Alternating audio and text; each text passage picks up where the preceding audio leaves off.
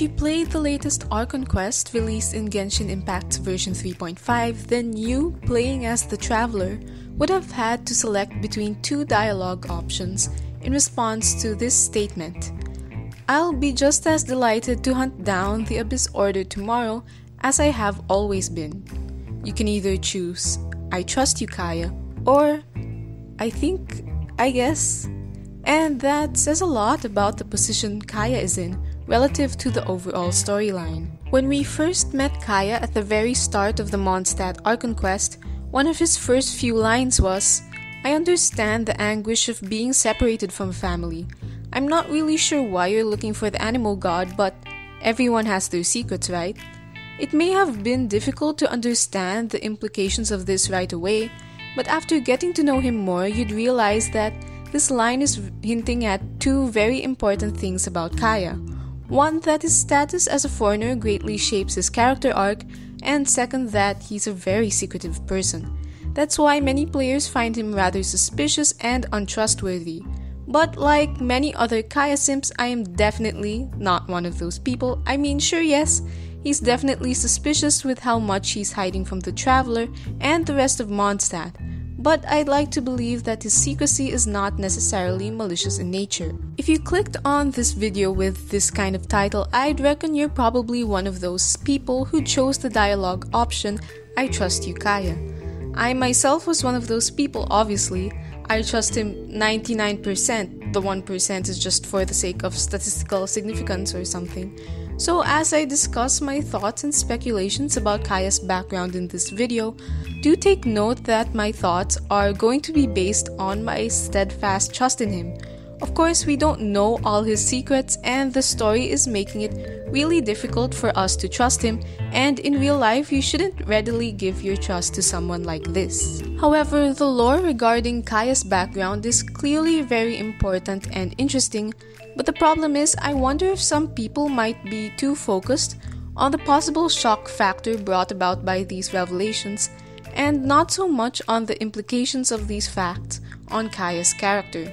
With my type of character analyses, my priority is less of the overarching lore and actually more of the insights we can gain from each individual character, especially the ones that I love. I would also love to analyze other characters in the future, by the way, but Kaeya's lore bombs just came out, so I'd like to address that first. Anyway, so the point is, I'm making this video to address the lore about Kaeya, but in such a way that focuses on his attitudes and motivations rather than on Kaeya or the Cataclysm or the Abyss Order. Yes, I'll have to mention those things, but they'll only be tools to aid my analysis of Kaeya. So with that, I'd like to go through a summary of the lore we have on Kaeya, including some of the things we still don't have answers to. This video will naturally involve lots of speculation, but these are more flexible what-ifs rather than things I'm trying to prove very strongly. Also, it won't sound as quote-unquote credible as the ideas of many lore theorists who are able to break down character details, including object lore or visual elements, and that's because I'm mainly a character analyst. Anyway, with that out of the way, let's get into the analysis. The thing about Kaeya's lore is that it's very much intertwined with the lore of a nation that we haven't gotten the chance to fully understand yet, aside from the little lore crumbs we get annually from the Dainsleif quests or the descriptions of some enemy drops. That's why for Kaeya enjoyers, any bit of lore on Kaeya could potentially help us crack the code behind Kaeya's origins. However, if you have already played the 3.5 Archon quest, which you really should have if you don't want to be spoiled, then you might have felt that there were more new questions that came out of that quest compared to answers to previous questions, and some of these previous questions are still difficult to answer. And I'd say that the reason behind this is because Kaeya's background is not completely reliant on knowledge of Kaeya, because he still has his own personal origin story that even a Kaeya history expert like Dainsleif wouldn't be able to answer. For example, answering the question, what is the legacy of this person's clan, doesn't explicitly answer the question, how was this person brought up?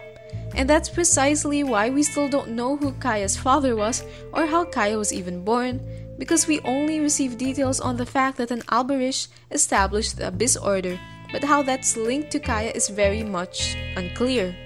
Of course, this fact immediately raises the question, will Kaeya side with the Abyss or Mondstadt? But it doesn't say much about how Kaeya grew up before arriving in Mondstadt. For example, the Ragnvindr clan members aided both revolutions in Mondstadt, the overthrowing of the Caribbean and the revolt against the aristocracy. But does that information explain Diluc's character? Maybe a little bit in terms of how he values duty and justice, but what truly explains his so-called edginess is his father's death under a very specific circumstance, as well as the knight's treatment of that death. Similarly, Clothar Alberich, sharing the same last name as Kaeya, might not provide as much information as we think it does, and I'll get into that a bit.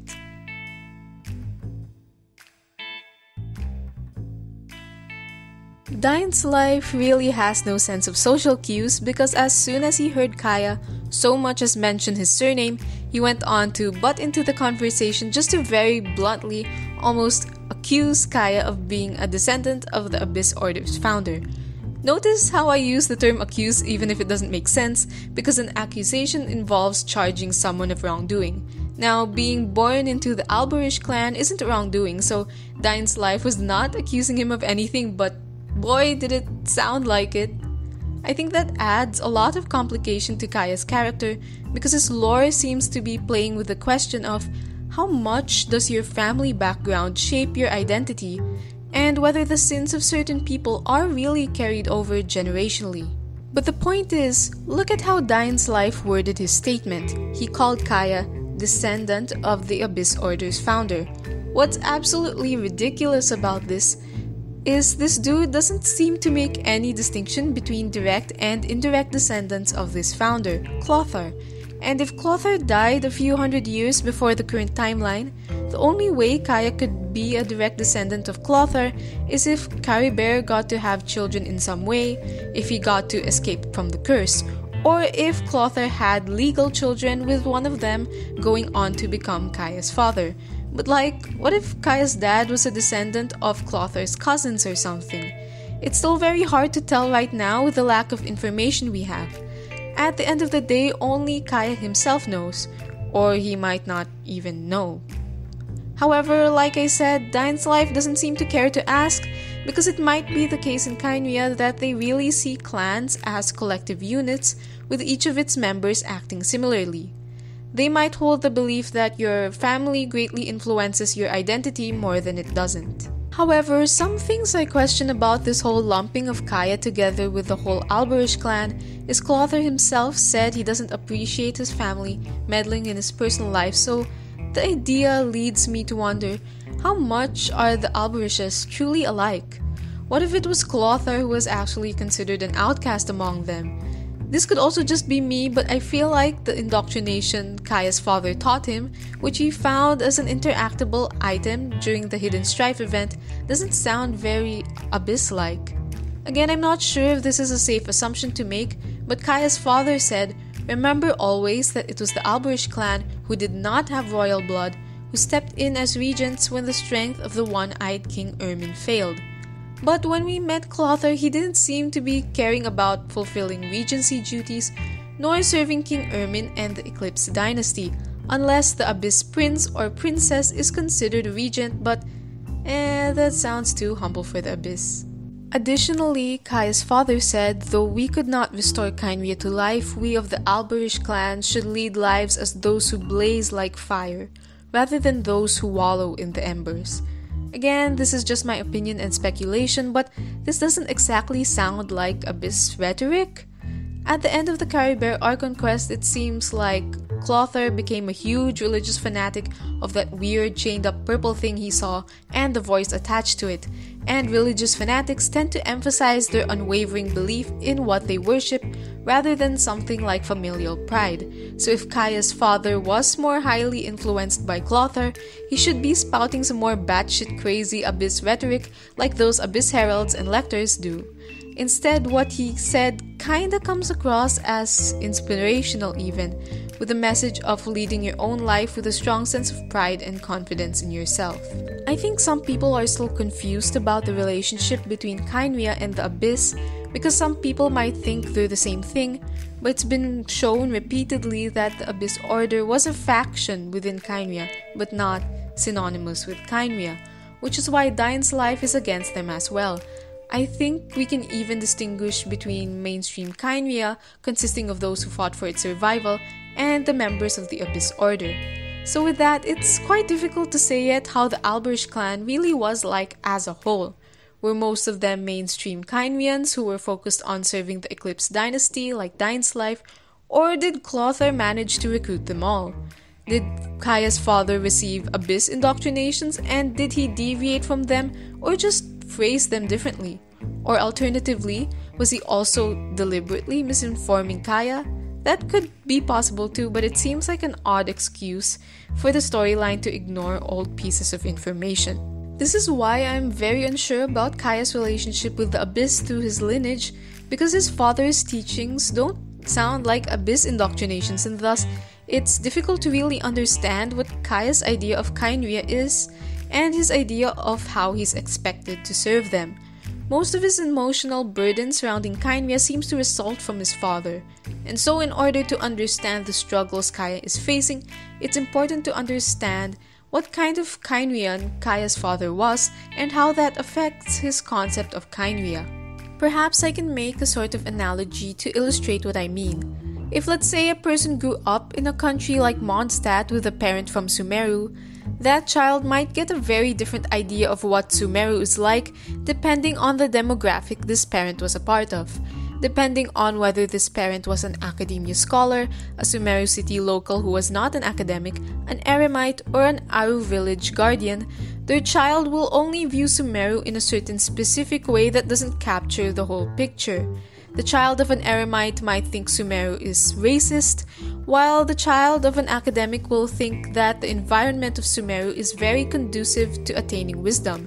So in that sense, Kaeya's case might be similar, wherein he really only understands the circumstances of a specific faction of Kaeya. I think it's been made very clear so far that Kaeya is largely clueless about Kaeya, which to me seems to indicate that he was either born after Kaeya's fall, or was at least suspended in time like Aang in Avatar: The Last Airbender, but I think him being born after the fall is much more sensible and likely. This is especially because he seems to have aged normally alongside Diluc. Of course, some might say that Kaeya is faking his lack of knowledge, but I feel like if he understood exactly why Kaeya fell, then he might be more similar to Dainsleif with his skepticism towards the gods. But the fact that he's not sure about what his father wanted him to do in Mondstadt is a sign that he's not sure what Kaeya's motivations and plans are exactly. Also, his annotations behind that note in the mysterious compartment make it seem like he's confused about what his father is saying, and is a bit overwhelmed by how intense his father was, and sort of insinuating that he finds himself unable to think and behave like his father did. When Kaeya found out about the fact that an Alberish was the one who founded the Abyss Order, he did sound very shocked at first, but at the same time, he also didn't seem as distressed as you'd expect one would be as a result of such a revelation. This of course makes him seem suspicious because why wasn't he surprised? But at the same time, as I've explained in my Kaeya personality analysis video, he reacts to shocking moments in a very distanced manner to help him manage overwhelming emotions. It's why he couldn't mourn properly the moment Crepus died, and it's why his annotations behind his dad's handwritten note feel detached, with the language used being slightly cryptic. Instead of saying, "I feel disturbed by that," he'll try to think about things logically, which makes him seem very, very creepy. But it could also just be his go-to defense mechanism. I don't study psychology, by the way, so do take this with a grain of salt, but he seems to be performing intellectualization when he experiences great distress. Of course, I do think he also knows something that neither Dainsleif nor the Traveler know, like he might have a better picture of how the Alberish clan was as a whole. That's probably why he needed to spend time piecing together his current knowledge with what Dainsleif provided him. This current knowledge that Kaeya has is not something that he has revealed to us, which I'm okay with because that's his business. My point is, his lack of a reaction does not necessarily mean that he's up to no good, but that he's starting to fill in his knowledge gaps regarding his ancestry, and he's also compiling the intel in his head instead of confronting his possible distress and anxiety.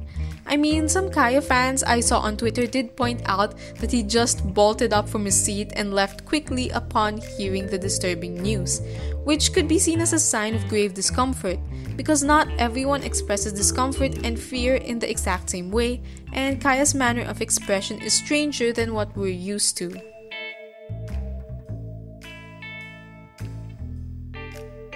Now, as I mentioned earlier, the key to understanding Kaeya's identity crisis lies with knowing who his father was, because he was the Kaeyan that Kaeya was first exposed to and the one he was closest to. But by understanding who Kaeya's father was, I don't think we should only be focusing on his identity in terms of his name and background, but also his personality and attitudes, which strongly affected Kaeya.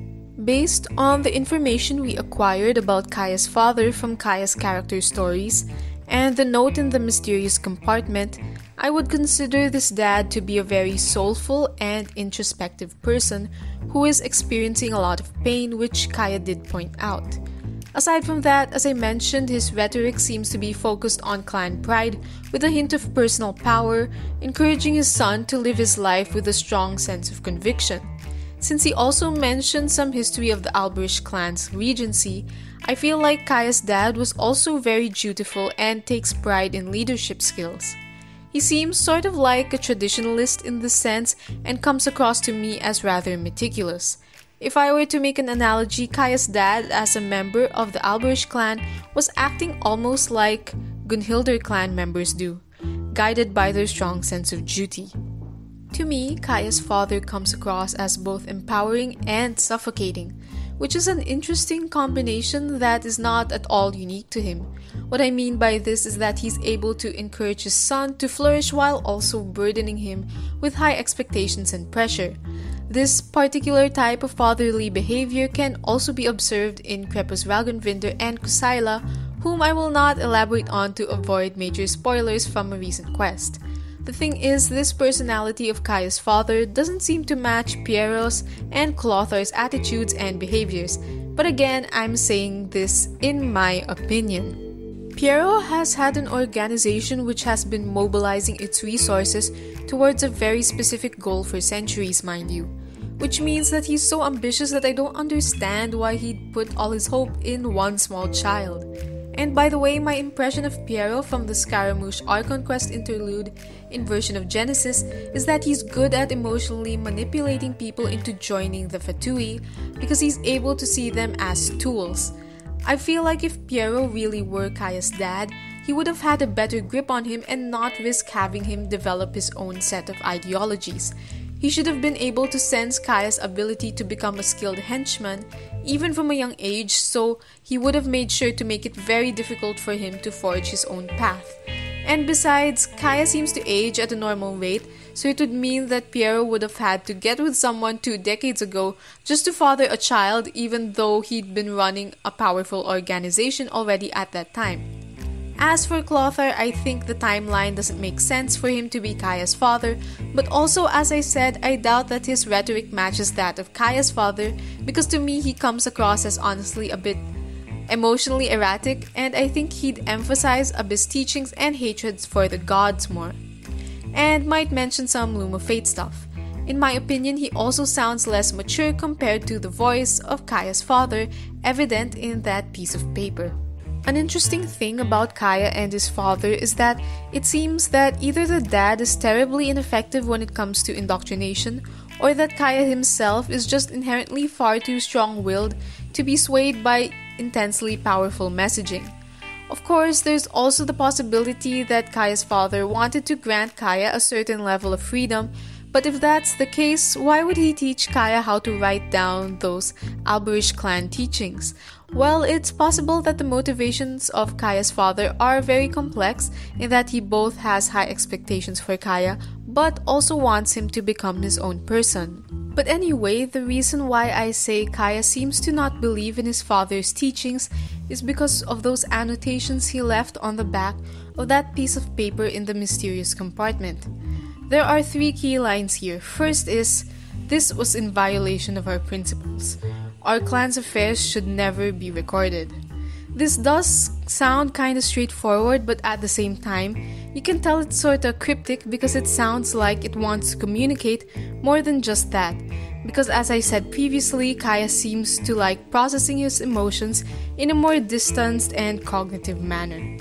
My personal interpretation of this line is that Kaeya is saying that he wished his father didn't make him write those down back then, and also maybe insinuating that his father was a hypocrite for teaching him Albrecht clan ideologies while also violating the clan's other principles. Aside from this, the second notable line is, "For me, this sheet of paper cannot serve as any form of identification, and it will not give me passage anywhere." It's basically like Kaeya saying that he finds the message on the paper unimportant, and by extension he finds his clan's ideologies to be quite irrelevant for him nowadays. Maybe he's also insinuating that Albrecht clan ideologies are actually not as substantial as they may seem. Lastly, the third key line is, "His handwriting was as grieving as a smoking ash pile. There is no way that I can write something like that living in Mondstadt as I am." To me, this seems like his way of saying that he finds himself to be very different from his father now. And let's say even though he loves and respects his father, he can't find a way to make himself think, feel, and act like his father. The part which says he can't write something like that living in Mondstadt can on the surface seem like he's just afraid of being caught, but I see this as him saying that living in Mondstadt has influenced his character to the point where he really won't feel the urge to express Albrecht clan ideologies anymore. It's lines like these that make me and other Kaeya simps ultimately trust him, because these words exhibit how strong his will is, which allows him to really think for himself despite being somewhat overwhelmed and confused. Oddly enough, this ironically makes him able to lead a life as those who blaze like fire rather than those who wallow in the embers. So I wonder if somehow his father would still take pride in Kaeya in spite of his rejection of the Albrecht principles. And it also makes me wonder if there could be a way for both Kaeya and his father to be right about how the world works.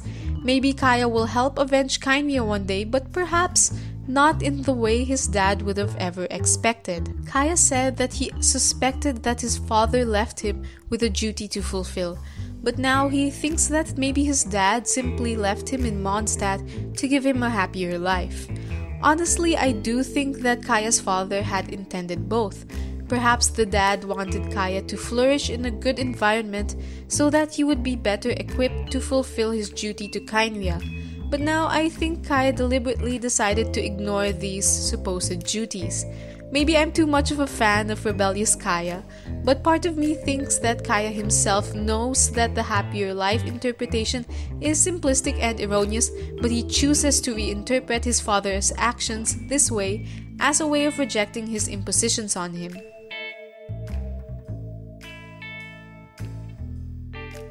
So, speaking of Kaeya's impositions on a certain individual, it's important to emphasize that these expectations and perhaps prejudices against Kaeya are a result of his lineage.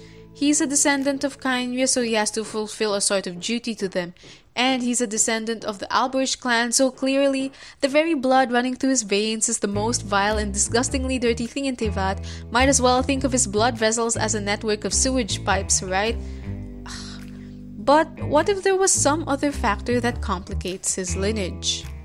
I'm gonna have to address the elephant in the room, and that is Kaeya's race, indicated by his tanned skin tone. I'm gonna refrain from using the term dark-skinned because people of color understand that there are varying levels of discrimination faced by people of the same race but with different shades of their skin tone. So I'm going to stick to using the term tan now, but if you can suggest a better term, feel free to comment on it. The thing is, I do think it's kind of rude to ask the question, why is this person's skin color not white? because of course darker-skinned people are allowed to exist without any sort of explanation. That's why I like the idea of Xinyan being tan-skinned even without any lore to explain her character origins. There are tan-skinned people all around the world and we don't need to keep on asking them about their ethnic or racial identity all the time because that's personal. But the thing with Kaeya is, as I mentioned earlier, his identity struggle is very much tied to his lineage, his biological affiliations with his Kaenrian blood relatives. But if that's the case, why does he look so different from most Kaenrians who have so far only been depicted as being fair-skinned? This came to me as a surprise because I went into the game being somewhat spoiled by my friend since they didn't expect me to start playing. They mentioned that Kaeya is theorized to be from Kaenria, and so when I started playing the game, I expected Kaenrians to be a race of tan-skinned people. But I was proven wrong. Now, some shitheads would argue that Kaeya is just a tanned white guy, which makes no sense because which white person can have a natural skin tone that rivals desert folk of all people? In the character icons, he looks even slightly darker than Dia and Sino themselves. I mean, come on, this really has to be his natural skin color, and if it isn't, it's time to confront certain people. In Kaeya's character design, there is a harmony between his hair color, eye color, and skin color, and the way they also mix well with the color of his clothes, indicating that he seems to be designed really with the intention of being naturally tan-skinned. The tan skin and dark blue hair combo is also seen in Candice, Jet, and Jebrael, sorta indicating that this could be a naturally occurring racial feature within Tevat, similar to how Vanessa was part of a race of tan-skinned redheads. Also, I feel like Hoyoverse is often hesitant to create tan-skinned characters because of some conscious biased beauty standards. As of now, 2.5 years after the game had been created, Kaeya is still the unrivaled king of melanin among the tall male characters.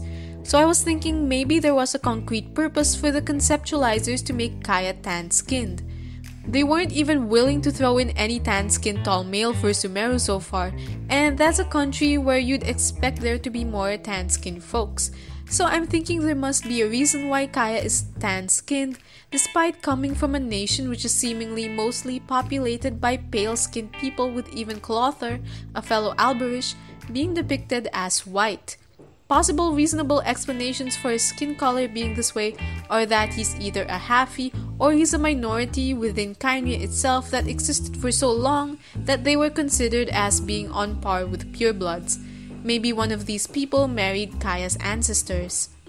Of these, I lean towards believing that he's a halfie, which is probably a result of my own bias from me being half Indian myself. Okay, but before I go into discussing more of Kaeya's race, it's important to consider why is this even relevant. It's because, as I mentioned earlier, this complicates the whole narrative about Kaeya struggling with his identity because of his lineage. Because what if he has two lineages? Like, let me paint a picture for you. For all you Kaeya simps out there, try to imagine Kaeya combing and tying his hair, then putting on his single earring before he leaves his tiny little apartment for work. When he looks at himself in the mirror, do you think he sees a reflection of Kaenria or not? Cause that's the interesting thing about his skin color being very different from most Kaenrians. It makes Kaeya stand out in ways that are not explained by his Kaenrian identity, meaning that his inherent uniqueness can't really be attributed to Kaenria alone. In fact, it makes it seem like Kaeya would look different in both Mondstadt and Kaenria. Interestingly though, people from neither nation seem to point out his unique skin color. It makes sense for Mondstadt because they're accepting of everyone, and the knight's first Grand Master was also tan-skinned. But as for Kaenria, it's interesting how Dainsleif proclaimed that Kaeya was a descendant of the founder of the Abyss, while talking to a guy who doesn't at all look like Clother in any way, shape, or form. Heck, even his diamond eyes are kinda different. The diamond is smaller and more subtle. I do appreciate this form of race-blind treatment towards Kaeya, even from such an intimidating nation. But at the same time, it makes me wonder about how Kaenria views its people. I wonder if it's a nation that strongly imposes that a person should see themselves as Kaenrian even if they don't necessarily feel that way. Or maybe Kaenrians are not used to the idea of a Kaenrian citizen wanting to renounce their Kaenrian identity. So on one hand, I'm glad that Kaenrians see Kaeya as one of their own, despite him having a different skin tone, but I wonder if they're also kinda trapping him in a box. I wonder if Kaeya's father did a decent job at introducing him to his other lineage if he is indeed mixed race. Or alternatively, I wonder if, like I said earlier, Kaeya really is part of an existing minority within Kaenria, so seeing one of them proclaim themselves as Kaenrian does not faze Dainsleif. A popular online theory that I've been leaning towards is the idea that Kaeya's ethnicity is a Tivat counterpart of South Asian. The only bits of proof I've seen of this are his name's origin being monsoon flower in some Indian language. Not sure which because there are many, by the way. But I'm not completely sure about that because I don't know the language myself. As of now, it doesn't feel that well supported. However, a striking reference to Indian culture would definitely be the peacock, which is their national bird, by the way, so that's hard to miss. Of course, a peacock could just be a symbolism for his pride and extravagance, but his overall design makes him look like a bird, and his name card is also a peacock because not all characters have name cards that reflect their constellations. The peacock imagery might hint at more than just his showy attitude. Perhaps it might be the crest of his other lineage, maybe not. Interestingly, some commenters on their Kaeya's Genshin wiki page suggested that perhaps his name is supposed to reference Kartikeya, a Hindu god of war who is often depicted alongside, you guessed it, peacock.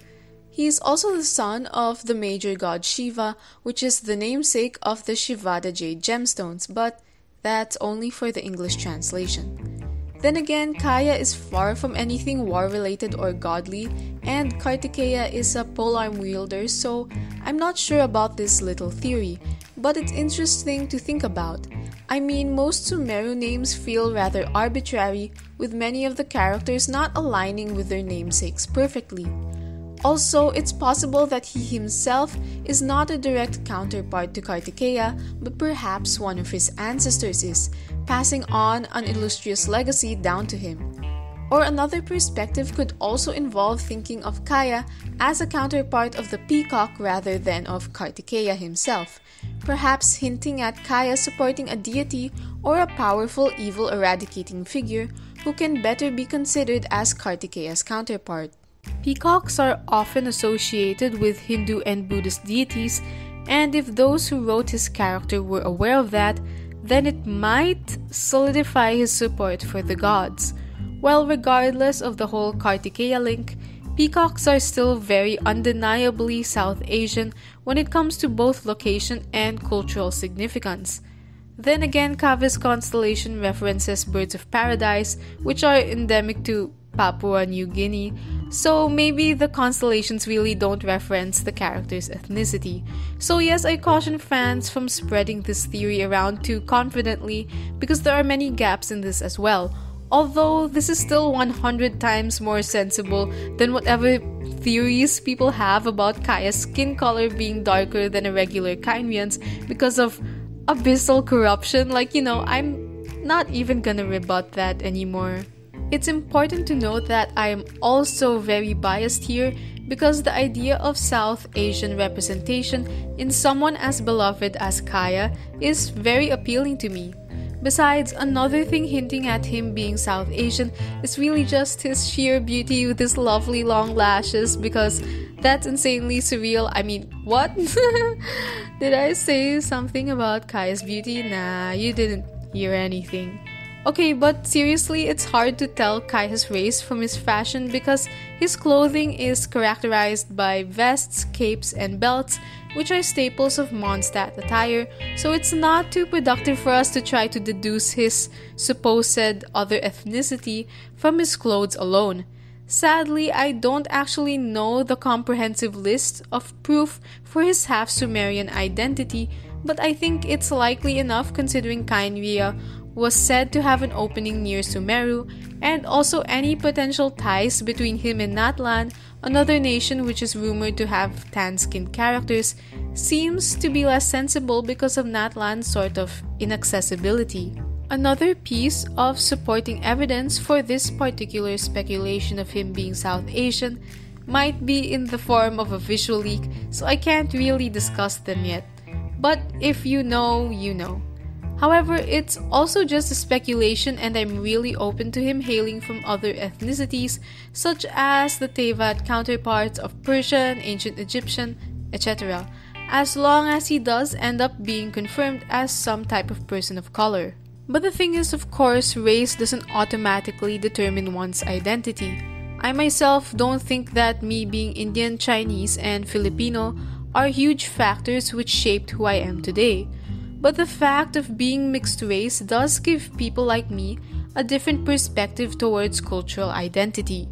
Mixed race people might have a phase of trying to figure out which culture they identify with the most and end up coming up with varying conclusions. I think some of us mixed race people tend to feel like our identity is something we can evaluate for ourselves and is not handed down to us as a given.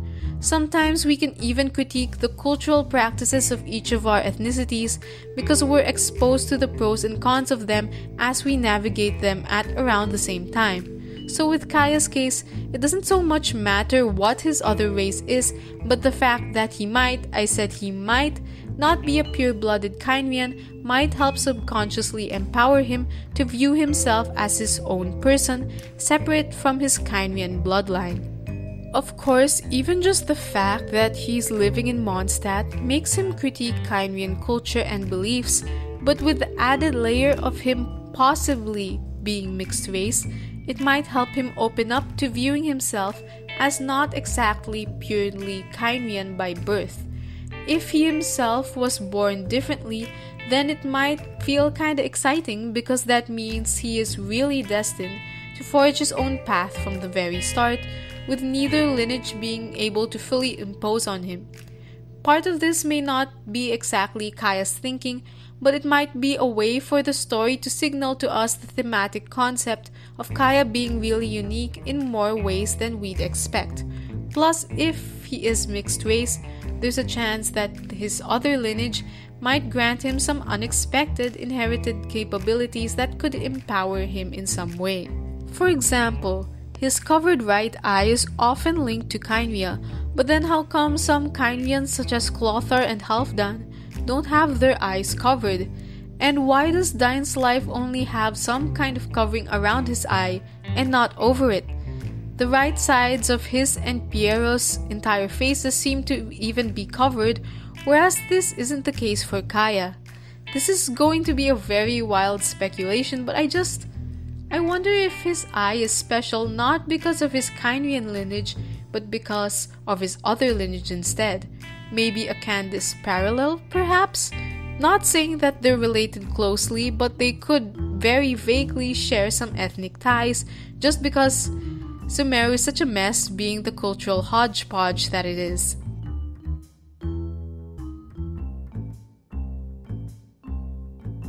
Speaking of Kaeya's eye, I think it's important to discuss what's up with his covered eye, because it does seem like an important part of his lore and identity.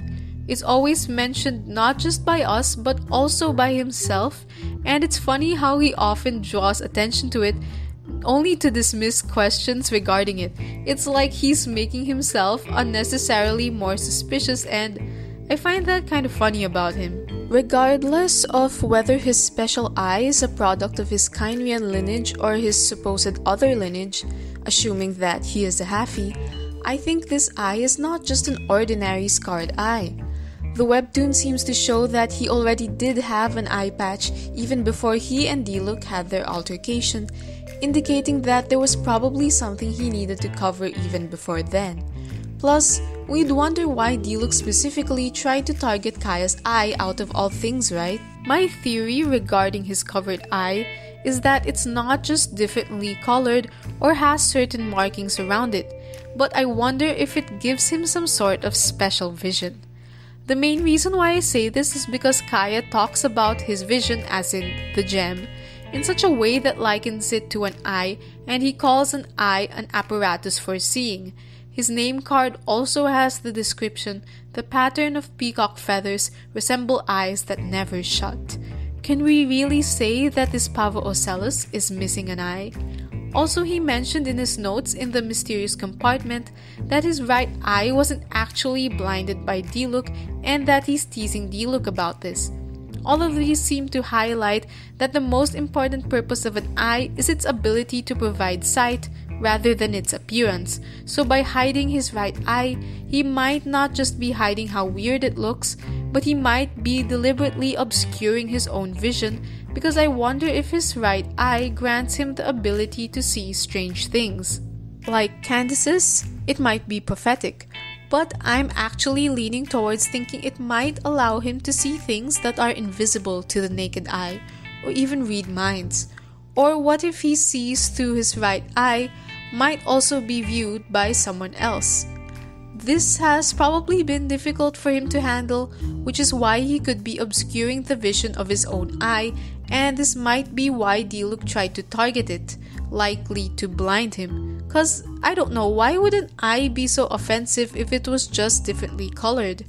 Again, this is just a hunch, so I could totally be wrong, but it's a nice thing to think about, why his eye is pointed out so often.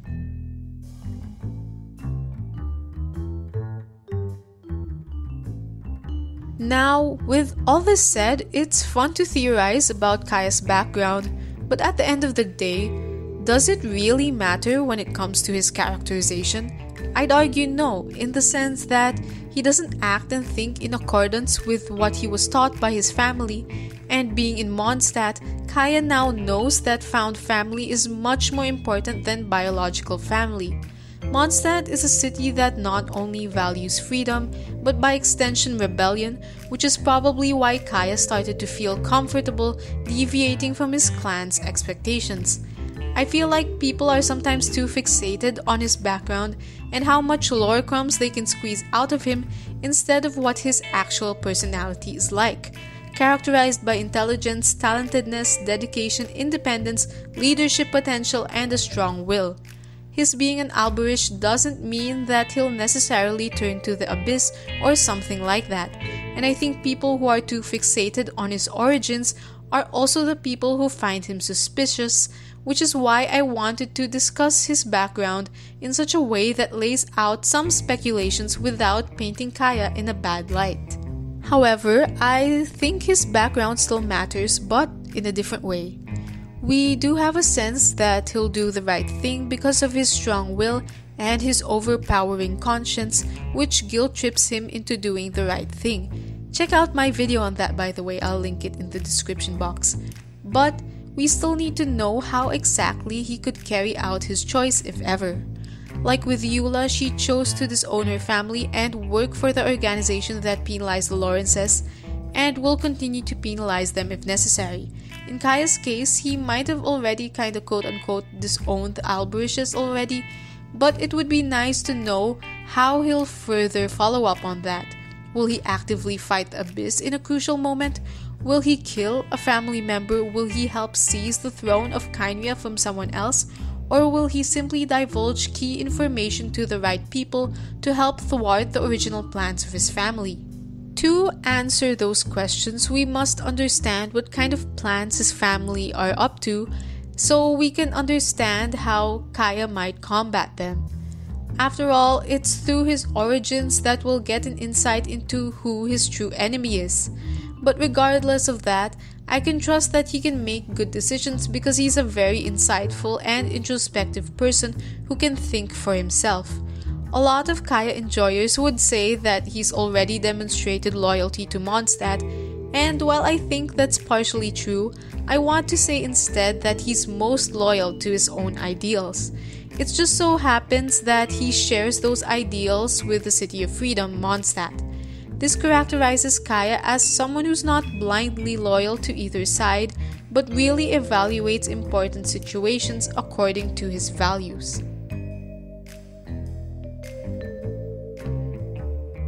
All that I've said so far only encapsulates how I personally see Kaeya, but you guys might have different thoughts on him. And with that, I'd like to hear your thoughts in the comment section down below, but please state them in a civil manner so that our discussion could be more productive and produce more interesting insights. If you like this video, feel free to like this and share this to other Kaeya enthusiasts so that we may all brain rot together. And while you're at it, why not subscribe to my channel so that you can catch other character analyses like this one. Thank you for listening to my ramble, and I'll see you again in my next video, which would hopefully not be about Kaeya anymore because I need a break from him, honestly.